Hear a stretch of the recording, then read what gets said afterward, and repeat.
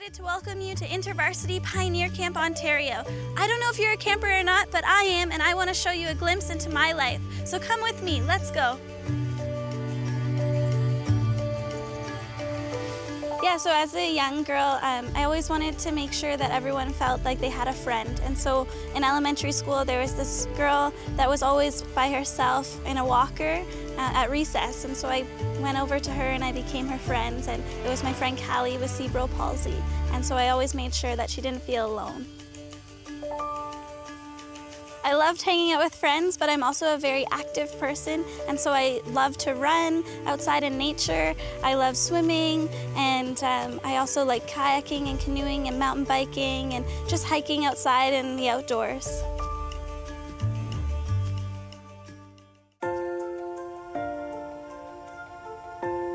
Yeah, so I went to another camp and they didn't have a special needs program, and that was really hard for me because my heart was to have a place where everyone can come and enjoy camp. And so when I came to this camp, to Pioneer Camp, and they did have a special needs program, I was so excited that my friend Callie and other friends with special needs could come and enjoy camp.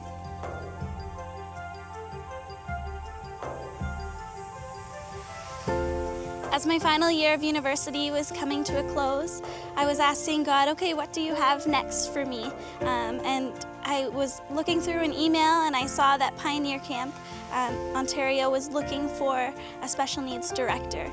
And I was like, oh wow, like this could really combine both my heart to work with people with different disabilities and be outside in nature. And so I looked at the requirements and I was like, yep, okay, this looks like me. But I was hesitant because I was still so young. But I knew that, you know, if God was calling me into this role this summer, that He would fulfill this dream of mine and help me succeed in this role. And so here I am today as the Director of Special Needs at Pioneer Camp Ontario. So through the year, I do not live at camp, I live remotely, and anytime a new camper with special needs applies to camp, I contact their parents and I set up an interview time to meet with them, and then I travel to their house and I meet with both the parents and the child and their siblings, and I just ask them some questions about who they are and what they like to do and how we can make their time at camp a successful one. So once they arrive at camp, I welcome them when they arrive, and then I show them where their cabin is, where they'll be living, and I introduce them to their leader, and then we go around camp and we do fun things with them. So we go swimming. Sometimes if they're in a support staff role, they'll help us organize the tuck shop, sort out the mail. We'll all enjoy meals at the dining hall every day, Bible studies, lots of things like that.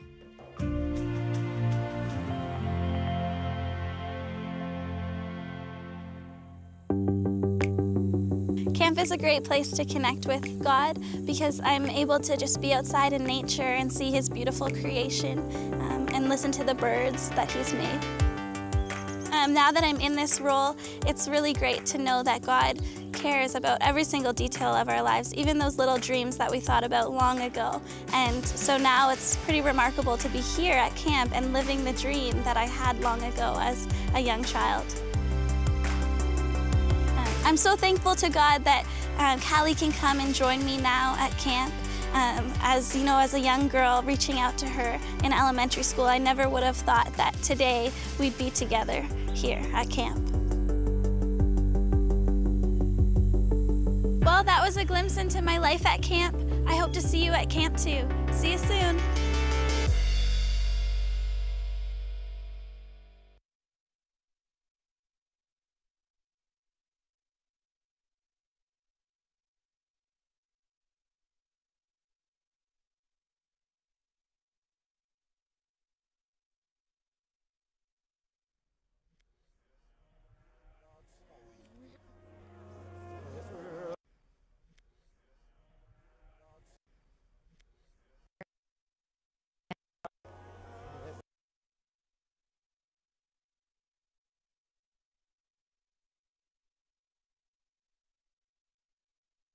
Hi everyone, welcome. I wanted to take a minute just before we dive into musical worship and just time to praise God together, to just take a moment to have a breath, to I recognize that a lot of us come from hustle and bustle of the day, of the weekend, of this past week, and it's easy to just like come and be in a rush and get through the morning and check it off our list, but to actually center ourselves around God this morning, to actually orient ourselves and recognize that God is here and the Spirit is present and He's working and He has something to offer you this morning. And so I just wanted to take a breath. So let's just take a breath in and inhale peace and calm and joy, and inhale. And exhale the busy and the heaviness and the negativity that we might be carrying. Let's just do that one more time. One big breath. And exhale. And now we can stand before God and offer Him praise and worship together in community, which is such a beautiful thing these days.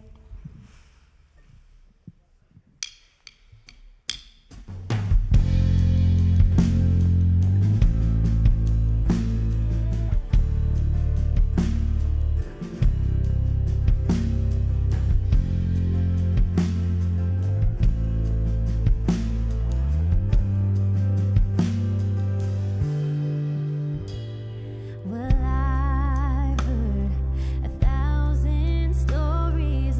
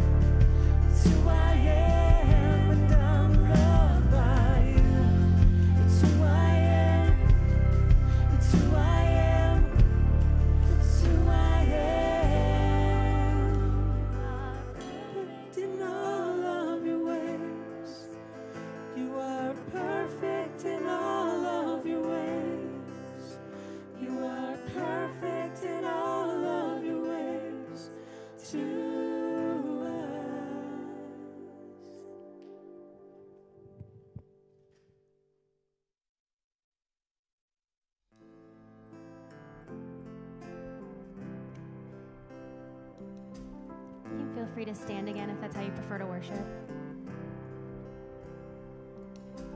Here's my heart, Lord. Here's my heart, Lord. Here's my heart, Lord. Speak what is true. Here's my heart, Lord. Here's my heart, Lord. Here's my heart, Lord. Speak what is true.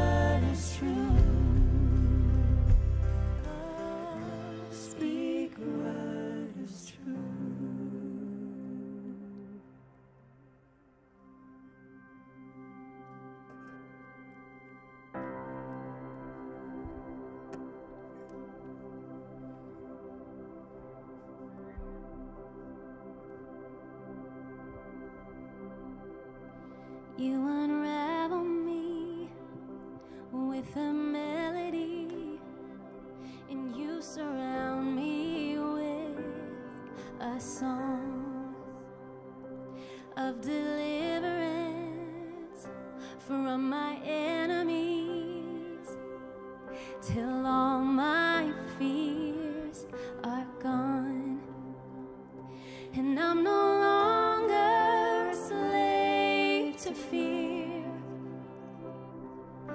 I am a child of God. I'm no longer a slave to fear, 'cause I am a child of God. It's who we are.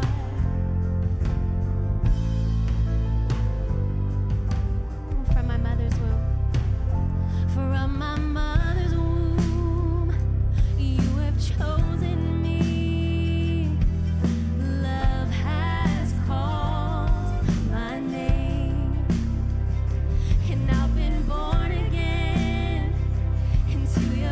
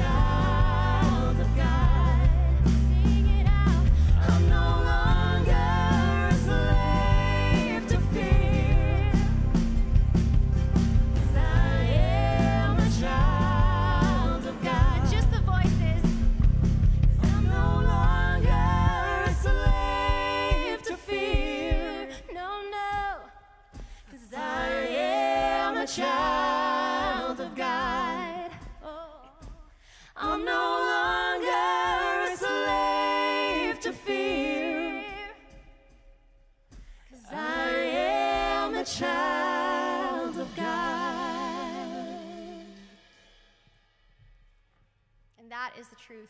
That is all that defines us. Well, hello, friends. Hello, hello. Good to be together today. My name is Mark. Welcome to the Meeting House live stream. It is so good to be together today. Boy, I love starting our time with musical worship like that. I find it just sets the stage. It just it sorts things out, and it puts us on that path to experiencing and to knowing, to learning about Jesus, to hearing about him and welcoming him into our hearts. And I hope it has done that for you today, because that is why we're here. We're here to worship Jesus. We're here to learn about him. We're here ultimately to become more like him. Right? That is the purpose here. And hopefully learn some things along the way in a way that allows us to show who he is to other people, to people in our lives, to people that we find in our circles, in our spheres of influence, those that we interact with. And so I hope that this morning, I hope that our time together can be encouraging and that it has started that way already. Well, if you have been around here for a little bit, you would know that we are currently in our month of prayer. And this is the month as we lead up to Easter, and we're calling it the Road to Hope. Hope being kind of that Easter Sunday time together. And I hope that you're planning to be there with us this year. Easter is, well, Good Friday is April 15th, Easter April 17th, and we're going to be right here as we normally are on a morning here in Ontario anyways, and whatever time zone it is from wherever you are participating in. But we'll be here April 15th, 10 a.m. Eastern for Good Friday, and then of course Easter Sunday as well. And I hope that you can join us. I know that is going to be a special time, a special morning together as we work towards this road to hope. And there are many stops along that road to hope, places that we pause and reflect, pause and consider. We have been doing that all the way along. And this morning we are talking about reflecting. And I think that is appropriate as we reflect on some of these different things. And Quincy's going to be with us this morning, later on teaching with us. But before we get there, there is one other thing we want to talk about. If you are a part of the Meeting House and would receive our emails, you would know that our senior pastor, Daryl Winger, is transitioning into a phased retirement type of stage of life, and Daryl has meant a lot to us here at the Meeting House, and so I'm glad that we had an opportunity to sit down with Daryl for one last episode of Winging It with Winger this past week. So will you join me as we sit down and take part in that conversation? Hello and welcome to our final episode of Winging It with Winger. This is Daryl. I'm Mark. Daryl, good to be together. Hey, Mark. It really is. Thanks for having me on this last time. Yes, I appreciate it. Yes, our mini-series here that we've kind of created. It's bittersweet, if you will. So, Daryl, we've heard the news that you are stepping into a phased retirement approach towards senior leadership or something like that. That's right. Could you explain that for us a little bit? Unpack Sure. that. What does that mean? Well, as I said in my announcement video with Maggie, and maybe you saw it, maybe you didn't, is that I really sense that as we begin to move into a new chapter in the life of the Meeting House, Yeah. an important one, a significant one, that now is a time to be a cheerleader for newer, younger leadership, to step forward with the strength and vision to move us into the future. And I sense that God is saying to me, leading me into a chapter of life of phased retirement. Not that I will be playing shuffleboard or spending time on the beach, but certainly not moving into another senior leadership role, being supportive of the Meeting House, supportive of the new team, but looking for other ways to serve Jesus and impact the kingdom. That's amazing. So as you step into that season then, as you think about the Meeting House here specifically, but also the broader church in general, what things are you excited about? What things give you hope for the future as you kind of step into a new season? Yeah, absolutely. That's such an important question. I'm excited about the fact, and I've referenced this, that God is raising up newer leaders. God is raising up and has raised up at the Meeting House, I believe, a strong team. We have gifted women and men serving in pastoral ministry and other roles of the church that need to be given an increased opportunity to equip the church and move the church forward. So I see that both in the Meeting House And really, in a broad level across the church, I'm excited about the emerging generation of leaders that God is raising up. Young people, young men and women who are passionately pursuing Jesus, that want to move us forward into a new aspect of what the church should be in the future. So I'm excited about that. For the Meeting House, I'm also excited about a renewed call to make a difference in our communities, in our neighborhoods, to be, we're using the phrase parish-minded, to care about our communities, to make a difference in our communities, to be a part of what God wants to do, what God is doing, and partner with Him by His Spirit. Not just to sort of grow the church and build the church. That's not what it's all about. It's to make a difference, a loving, holistic difference in our communities, in the lives of people that are experiencing real challenges, as we obviously all experience. I'm excited about that. I'm excited about just being innovative and creative, knowing that, yes, in this painful season, we're learning things, but He is wanting to continue to use us. That's how He works in our lives. He works through the painful experiences and the joyful experiences, and He builds us into more and more reflecting the reality of Jesus, and He does that collectively. Those are the things that excite me, and I see that in the Meeting House. I believe that for the Meeting House, and I see that in the global church. There's a lot that God is doing these days if we will just perceive that and see that. Isn't that amazing? That's so beautiful. Okay, then I need to ask, because I think with your wealth of knowledge and experience, you've been in ministry leadership for over 35 years. Daryl, that is incredible. That is a testament in and of itself. And that really, it can't be said a lot these days. And that means a lot, I think. And so I've got to ask, as you think about your past experience, what lessons stand out to you? What things jump out that you've kind of leaned on over and over again in your leadership experience? Yeah. Thanks, Mark. Well, I could think of a lot of things, but I'll try to keep it short. I really think I've learned that the role of listening is increasingly and incredibly important. If we would just listen to each other. And as a pastor and as a leader, I want to encourage younger leaders and encourage myself and all of us. Can we lean into listening, into conversation, into dialogue? I think that's so important. Sometimes leadership is described as, saying something and moving us forward. And while those things are important, if it's not really grounded in listening, a listening posture, I think that's a real miss.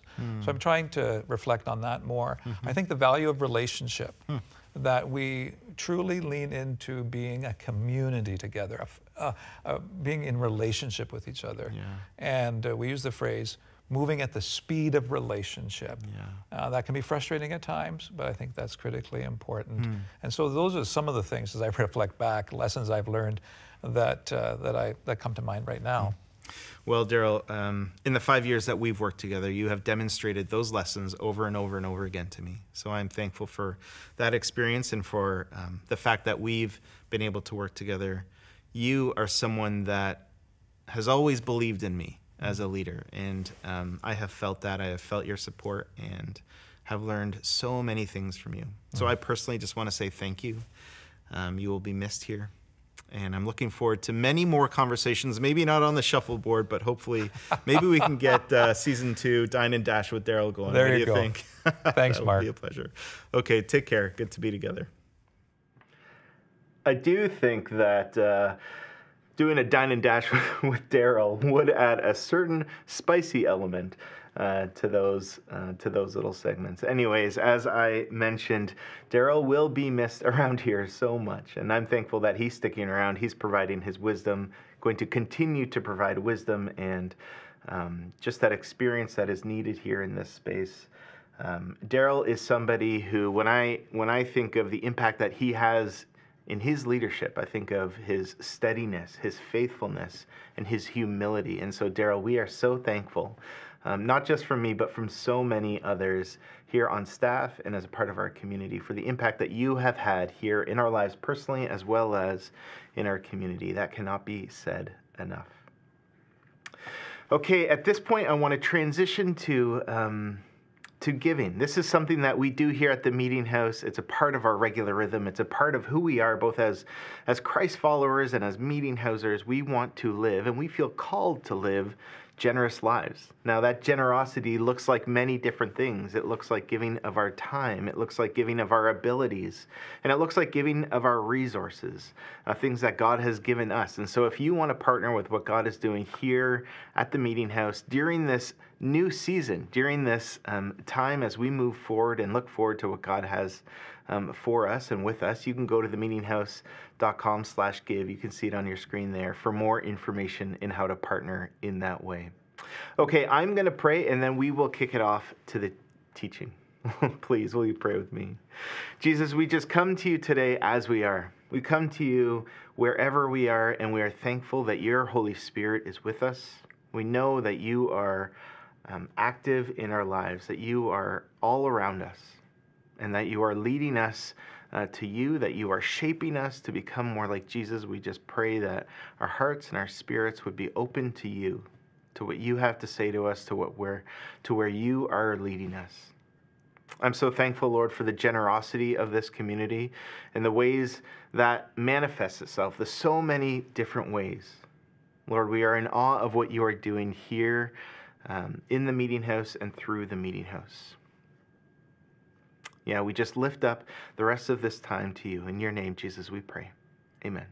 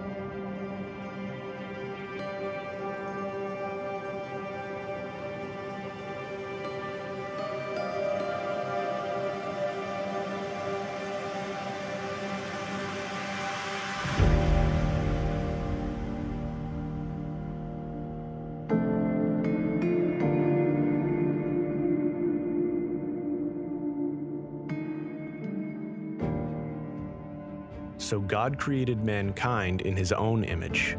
In the image of God, he created them. Male and female, he created them. Genesis chapter 1, verse 27. Every human life is a reflection of divinity, and every act of injustice mars and defaces the image of God in man. Martin Luther King Jr. You are the Father. Mari Povich. Even when light fades and darkness falls, as it does every single day in every single life, God does not turn the world over to some other death. Here is the testimony of faith. Darkness is not dark to God. The night is as bright as the day. Barbara Brown Taylor. Search me, O God, and know my heart.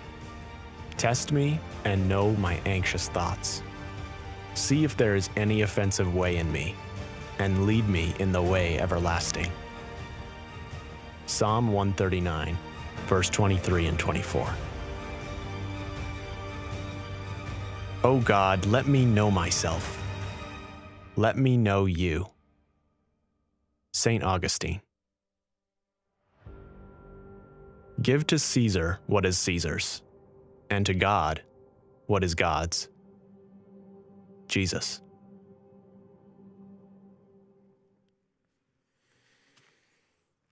Good morning.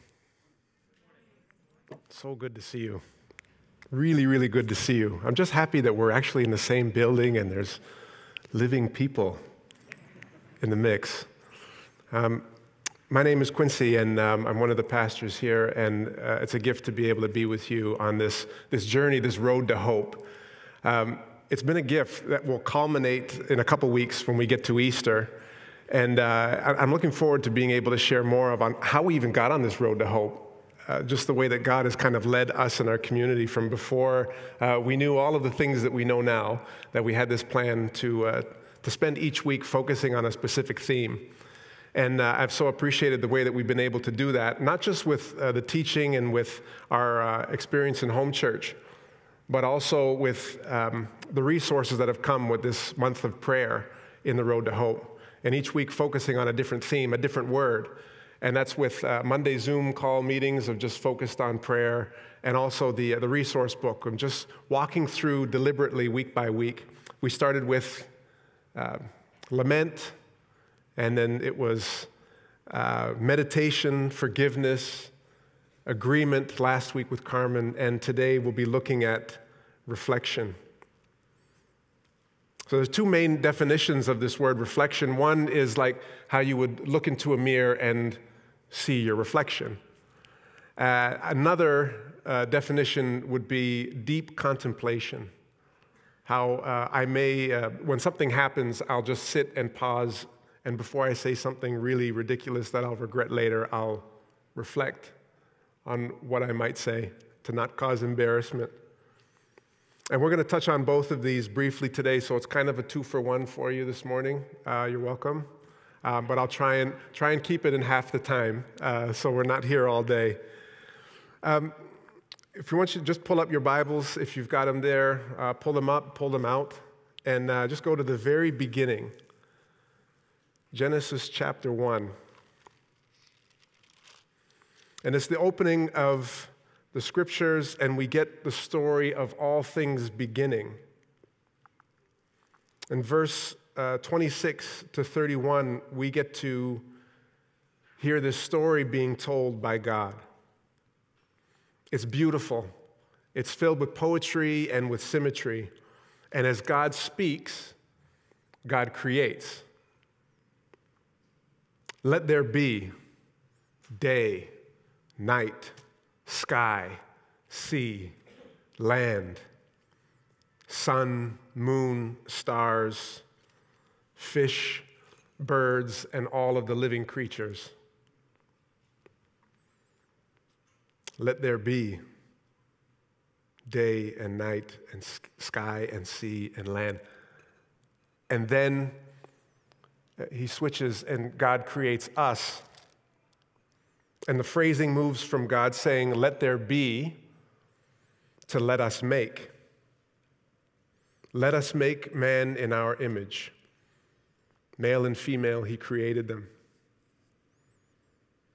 And there's something unique about this part of creation. And I think it's more than just our complexity as beings, but it really speaks to our significance. Now, a lot has been said about this little phrase in the opening chapter of Genesis that we are made in the image of God. A lot has been written. I've read a number of books and listened to sermons and read articles, and for everything that I've read, there's hundreds more that I haven't. A lot has been said on this topic. So I want to spend the time this morning looking at a few examples of what this means, this packed phrase, to be made in the image of God. I want to look at three specific examples and then spend a good amount of time on the fourth. And the first one is one that I'm most familiar with, and that to be made in the image of God speaks to our ability or our capacity to think or to reason or to create. We are very unique in that sense that we're able to have an idea and then bring it into reality. When we think of poetry and literature, music and art, we think of architecture, the ability to create systems that organize people. We're very unique, and our abilities can distinguish us as being made in the image of God. God created, and so can we. The second would be directly connected to our purpose. Why is it that we're here? To be made in the image of God is to accept the mandate of humankind that we find in verse 28. That is to fill the earth and subdue it. But a more accurate translation would be for us to actually serve the land and protect it. And I know there's a lot that we can be learning from our indigenous brothers and sisters on what creation care looks like. They do it really, really well, and we've got a lot to learn from our brothers and sisters there. But to be made in the image of God is to care well for all created things. This gives us purpose, gives us reason. And the third is our invitation to community. I mentioned the language changes when God is creating. He says, let there be, let there be, let there be, let there be. And then he switches it to, now let us make. And most scholars, most theologians would say that the us is not God at his workshop making things and creating and building and all of the angels looking over his shoulder while he creates saying, oh, like, we're doing a great job. Hey, boss. Like, it's not like that. But the us is a glimpse into the Father and Son and Holy Spirit that have always been. And it's this idea of community and family from the very, very beginning. Before anything is created, there is a family. The blueprint is being set to let everyone know that to be made in the image of God is to be in relationship with others. To be made in the image of God is to be in community. And all of these things are very true. Our abilities or our abilities, what we can do, our purpose, why we're here, our invitation to community. But at the very core of who we are, because even if we lack capacity to reason or to think, we know that there are people at the very beginning of life who can't create anything or can't reason. And we know of people who are near the end of their life that don't have that capacity. They lose the ability to be able to care for themselves in that way or reason in that way. Or people with significant mental or physical disabilities don't have that capacity. So does that mean that they no longer bear the image of God? Or those that don't participate in the caretaking of our creation. Maybe they actually participate in the destroying of our creation. Or maybe it's people who are in no position at all to care for anything, but they themselves are being subdued, being crushed by others. Their purpose is moved or marred, but does that mean that they no longer bear the image of God? Or those that reject being in community or have been rejected by their community. There's still something. And I truly believe that if we get this one right in how we see ourselves as being image bearers of God and that we see others, I think that this can change everything about how we live and move and have our being. Because to be made in the image of God is to hold intrinsic value and worth that goes far beyond anything that we can do, anything that we have to offer, anything that we can do, anything that we can say. But the fact that we are human, regardless of any of those things, means that we carry the mark of the divine. The word image in the Hebrew is selim and would be associated with the idols that were made to honor kings and queens and those that are in power. It would be usually in the form of idols or in statues. And it was typical that the most powerful people would claim that they were made in the image of God. So they would make images of themselves to remind everybody how special they were, but also to remind you how special everybody else wasn't. And when the Hebrew people partnering with God set to write the scriptures, starting with Genesis, this little small group of obscure and oppressed people who had spent time in slavery and in captivity, when they get to tell the story of creation, they start with this crazy, bold assertion that all people are made in the image of God. not just their people, not just powerful people, not just able-bodied people, not just the people that are doing what they're supposed to do, but from the very beginning, in Genesis 1, all people. And this is the first time in this account in ancient history that all people could claim that they carried some sort of the divine DNA. It had nothing to do with birthright or status or gender or socioeconomic standing. But to be human, to simply be alive, means that we are the earthly representation of God, full of worth and very valuable. We have his mark. So I want to show you a picture of my son, me and my son. I don't know if you can see that. So I'm the good-looking one on the right. But we're about the same age when these pictures were taken, about 9, 10 years old. There's any chance of me wanting to get a paternity test, it's out the window. He's, we'll call it, that's my dead stamp. There's nothing that my son had to do to look that way. He just got out of bed. I think when that picture was taken, he probably just rolled out of bed, actually. But there's nothing that he had to do to look like that. He just woke up, rolled out of bed, and there he is. The fact that he was born puts my stamp on him. People know that that's my son. It's weird. It's almost like looking into a time machine when I see him. So I look at him and I see the past, and he looks to me, and poor kid, he sees the future, like what he's got. But there are people that are here today that I think really need to hear what I'm saying, in that there is no effort required in you to be considered an image bearer of God. You bear the stamp of the divine. You carry the glory of God. But for so many of us, we have such a warped image of God, a warped image of ourselves, because of the things that we've done or the things that we've said, or maybe even what people have said about us or to us. And we've believed the lie that this truth can't apply to us, that you're made in the image of God.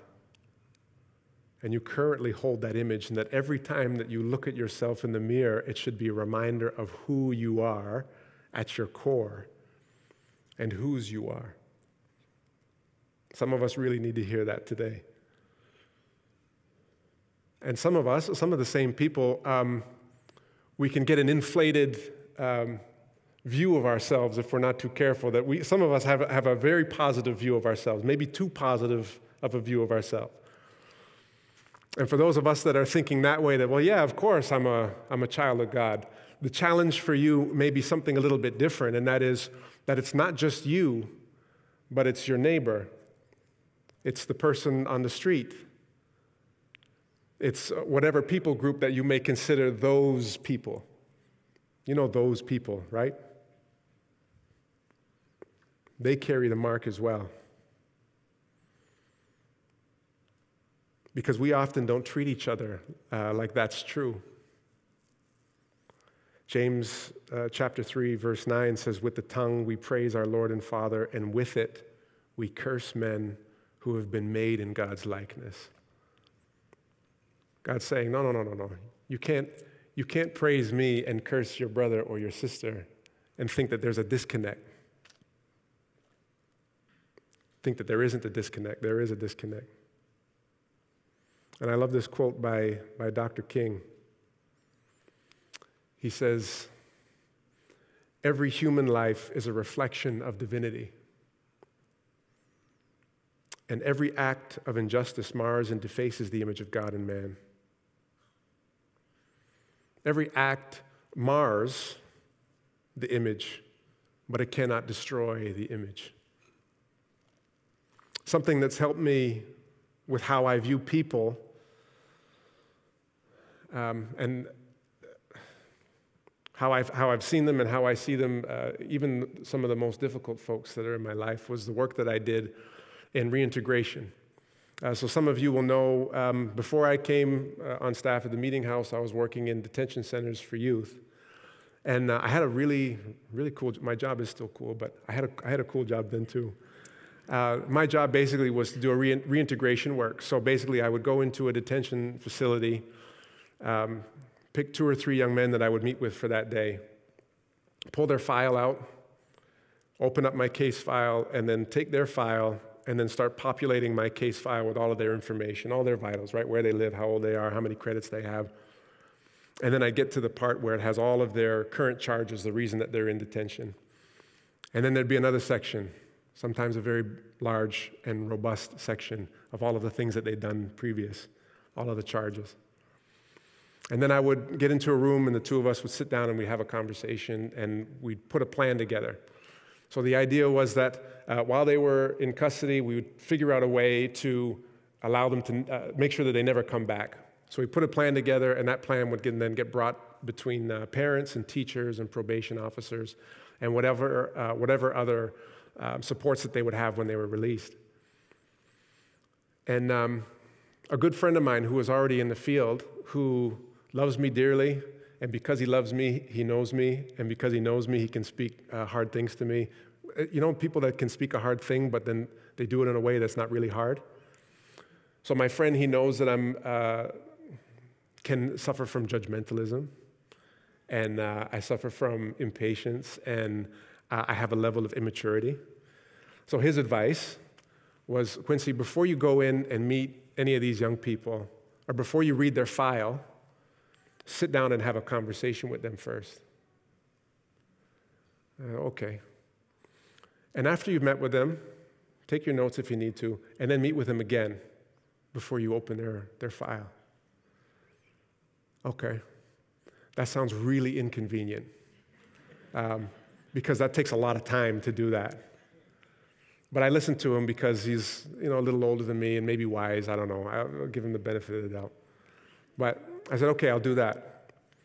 And I understood quickly on why he gave me that advice. And what happened was I'd go and I'd sit down and I would listen. I would listen to stories and I would get to know an individual on a real, authentic kind of way and ask questions. And there were moments where I'd start to see that divine spark, that image of God within that person. So my friend, he knew that if I were to read a file first, my biases would kick in, and I would only be able to see this young person based on the worst thing that they've ever done in their life.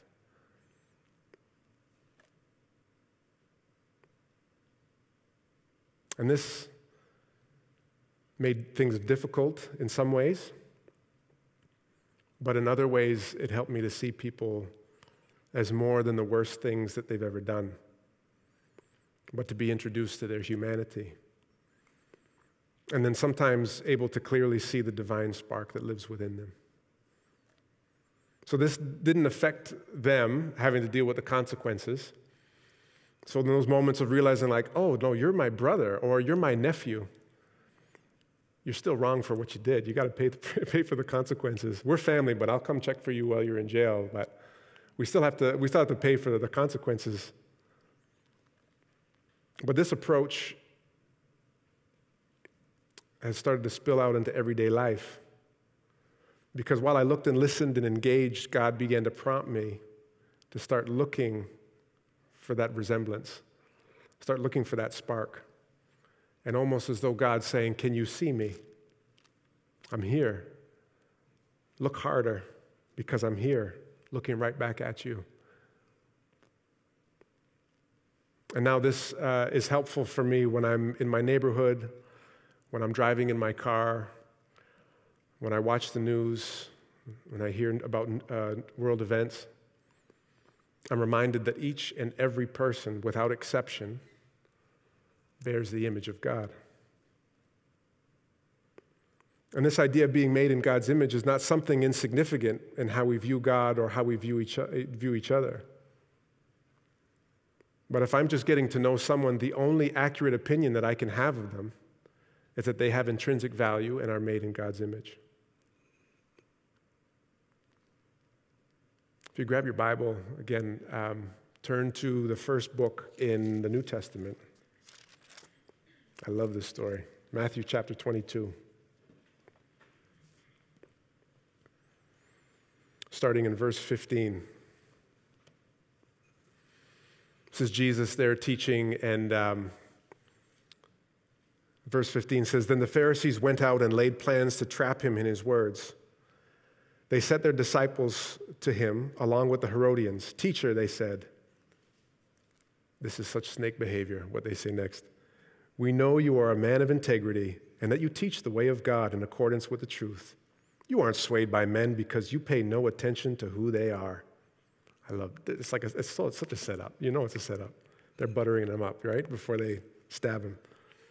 "Tell us then, what is your opinion? Is it right to pay taxes to Caesar or not?" And I just imagine Jesus standing there like, I'm the Son of Man. I'm the personification of God here in the flesh, and you want to talk about taxes? Like, we're talking about taxes. That's what we're going to talk about right now?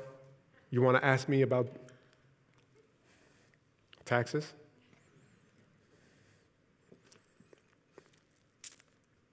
"Tell us then, what is your opinion? Is it right to pay taxes to Caesar or not?"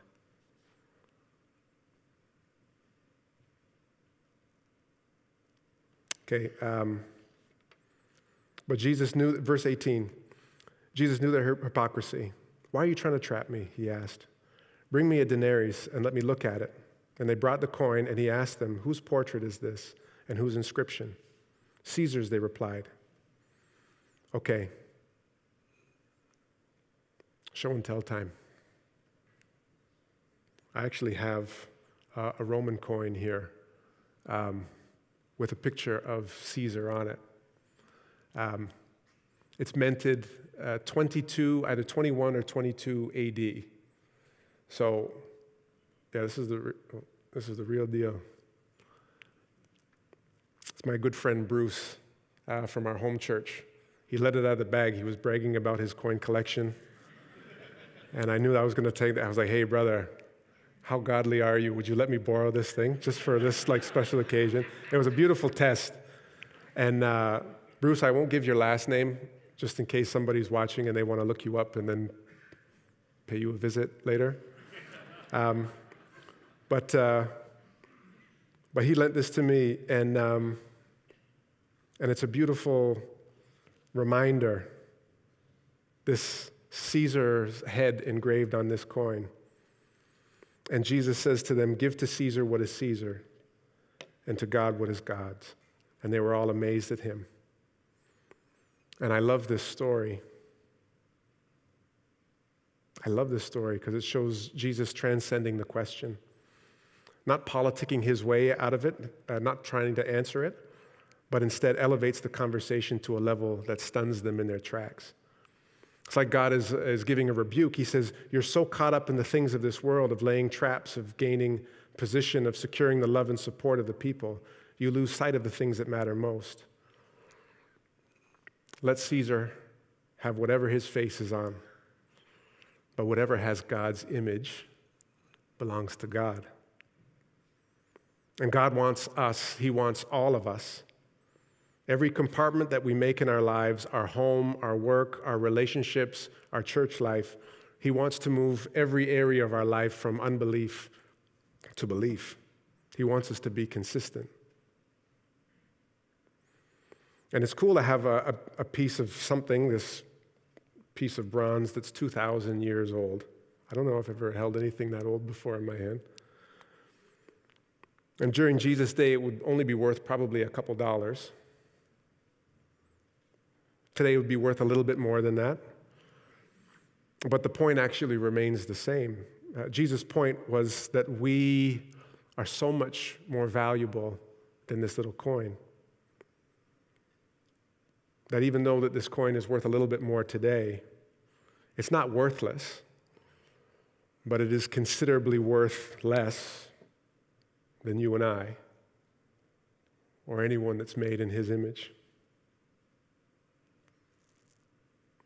And once we get this truth into us, it's a confirmation that, while it's actually a helpful foundation that we can start forming our views on things like war and capital punishment and abortion and slavery and civil rights and the exploitation of all people everywhere, if we start on that basis that everyone is made in the image of God.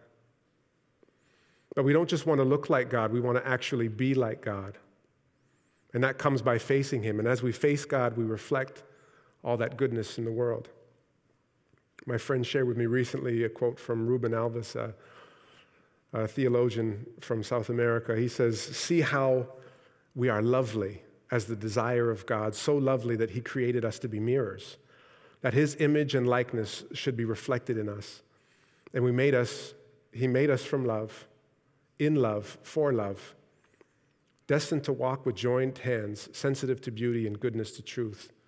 Our body became animate, alive at the breathing of the Spirit.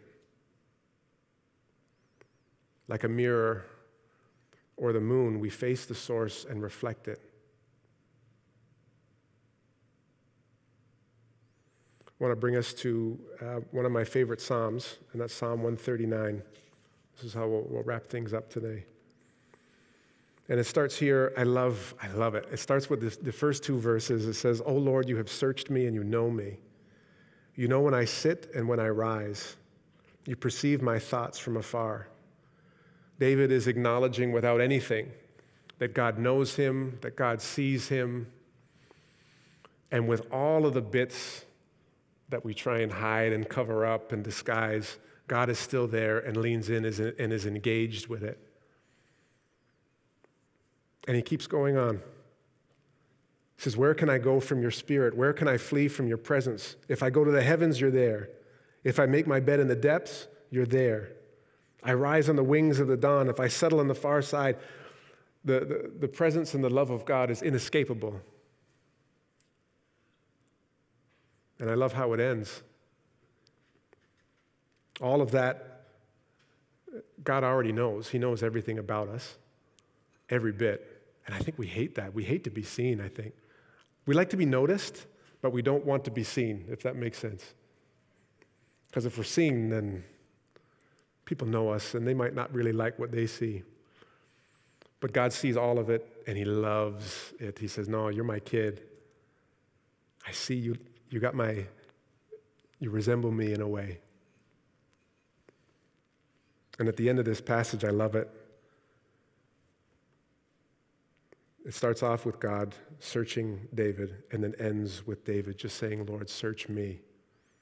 An invitation. God doesn't need an invitation, he knows already, but this is the kind of partnering that David does. "Search me, O God, and know my heart. Test me and know my anxious thoughts. See if there is any offensive way in me, and lead me in the way everlasting." Partner with me, God. As you know my way, help me to see the things that need to be deconstructed, or the things that mar, that deface your image in me, or that block it so that there can't be a clear and proper reflection of your goodness to the rest of the world. I want to close just with this prayer from the conclusion of our Road to Hope for this week in reflection. And that we would, let's mean it when we pray it. Light of the world, you know all of me. You know what hides in the dark, and you know what the light exposes. You have called me to reflect your image, your light, to those around me. Help me to see me the way you see me. I don't want to hide in the dark. I want to live in the light. Speak your truth over my life and help me to see myself as you see me, so that my life is a true reflection of who you are. And all God's people say, amen. Amen. Amen. Thank you, Quincy. Wow, I love that line that he said right at the end. He just kind of glossed over it. He said, we like to be noticed, but we hate to be seen. And just kind of seemed like, Quincy, you were thinking out loud. And to me, that just struck me. And so I ask you this week, what does it look like to be seen? What does it look like to step into the light, even if it's scary, even if it feels like a risk? Well, one of those places where that can happen is home church. And if you are looking for a community, if you're looking for a place to process the teaching or to process what's going on in life, home church is a great place to start. Really, really, it is. If you aren't yet a part of a home church, this week is the best week to start. You can see it there on your screen, themeetinghouse.com/homechurch, for all the information that you need, whether that's an in-person home church by a parish or an online home church from anywhere in the world. Okay, it has been so good to spend time together today. I hope you guys have a really blessed afternoon or day or week or wherever it is that you find yourself. Go in peace. We'll see you next time.